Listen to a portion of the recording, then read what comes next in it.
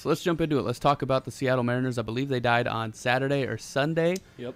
Their season is done. They are mathematically eliminated. A couple more games left for them to finish out in the year, but it doesn't matter because they're done.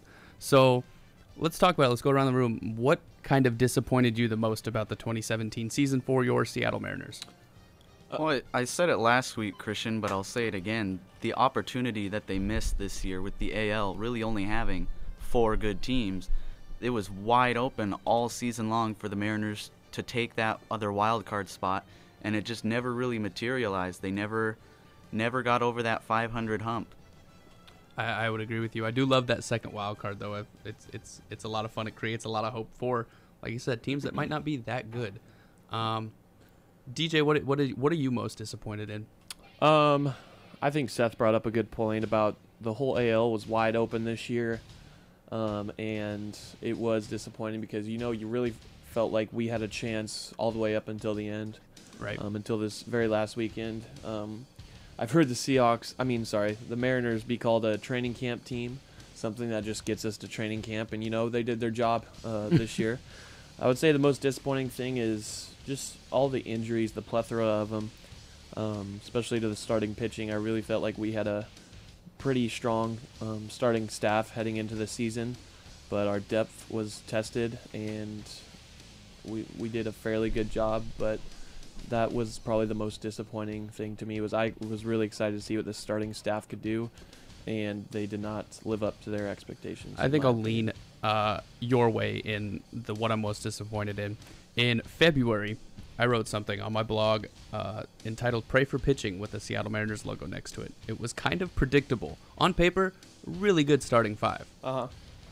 But with Felix Hernandez coming off an injury, James Paxton never proving to be healthy, Hisashi Iwakuma failing a physical when he was going to sign with the Dodgers 2 years or 3 years ago, whatever that was, and Yovani Gallardo at the end of his career.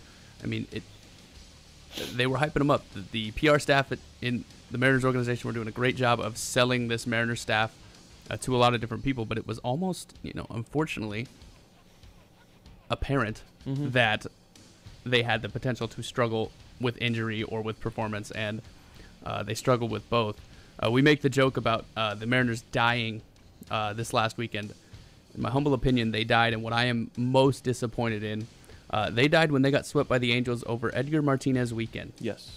I'd agree with that. 4-game series at home, very much in the wild card race, and they lost 4 games to, at the time, not a lot of people believed in the Angels. They've made improvements to their team since then, and they're going to be right there in the hunt. Wasn't Trout even out that weekend? Trout, too? I don't know if he was out. I think he was just coming back. Might be where he was at off the DL.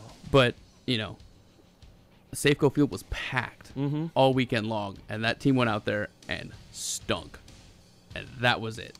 They had a chance that weekend to prove that they were still going to be in this hunt, especially with everybody coming out to Safeco Field.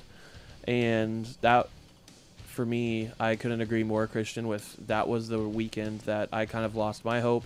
Football was right around the corner. Right. And that could have been a reason to keep up with the Mariners. And so, I mean, that's perfectly what said. That's where I'm going with where I am most disappointed in this team.